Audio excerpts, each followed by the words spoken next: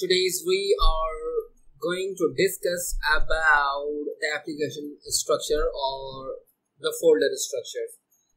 So you get easily familiar with the Codeigniter and the Codeigniter environment.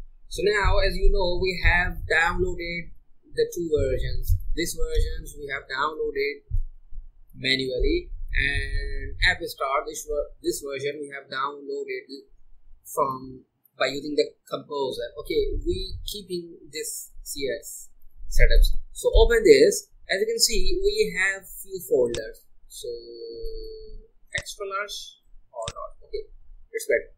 Now, as you can see, you have app folder. Ignore this one, and also ignore this one, and also ignore this one.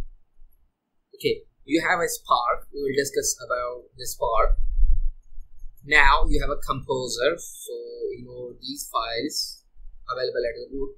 But keep in mind, you have app folder, you have public folder, you have system folder, and also you have tastes folder. Definitely you have user guide and writable. 1, 2, 3, 4, 5, 6. 6 folders available. Basically, the app folder or the app directory is where all of your applications code lives. Open this up. As you can see, you have config, controllers, database, filters, helpers, language, libraries, models, third-party views. Don't worry, we are going to discuss each and everything step by step in our later lectures. But for now, I'm just telling you that in the app, these folders available. When we discuss about the MVC design patterns, then definitely we discuss the model and the purpose of the view, this view, and the purpose of the controller. While working on database, we will discuss about the database folder, and we also discuss about the config folder. Okay, now we have another folder is system. So as you can see, this is the system folders. The system folders file that makes up the this Codeigniter frameworks itself. Make sure you don't need to touch this folder because all the core files are all the Codeigniter core files available here. Okay, so you also have the public folder. In the public folders, as you can see, you have the .htaccess file and the fav icon. As you can see, this is the index.php file, and this is the robot file. Okay, so if you are familiar with Codeigniter 3 and Codeigniter 4, you know very well that index.php file available at the root. Okay, so as you can see, this is the root, and index.php file is not here because of the security purpose. They have shifted the index.php file from root to the public directory. So the public folder holds the browser accessible portion of your web applications, preventing direct access to your source code. So they are saying, means Codeigniter 4 documentation is saying. Okay, so you know very well, and you know very well that if you write the Codeigniter localhost and ci4-public, so it's automatically executing your index.php file. Okay, go to the folder structure, back. So now you have another folder named tests.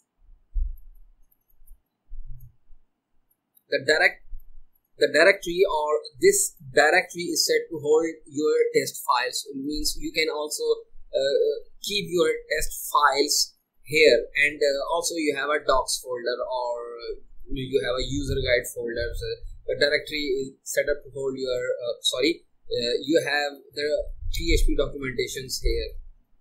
Means you also view the Codeigniter 4 documentations live here, and I think here is the documentation. This is a bad box. Okay, Codeigniter 4. So this is the official documentation of the Codeigniter 4, and it's also available here in the user guide folders, and definitely they have a docs folders, and according to the documentations, they says there's if the docs directory is part of your project, it holds a local copy of your Codeigniter for user guide, and also you have the writable directory. So as you can see, you have your cache, debug, logs, sessions, and also uploads directory here, and of course the .ht access file also available here. If you are not familiar with .ht access file,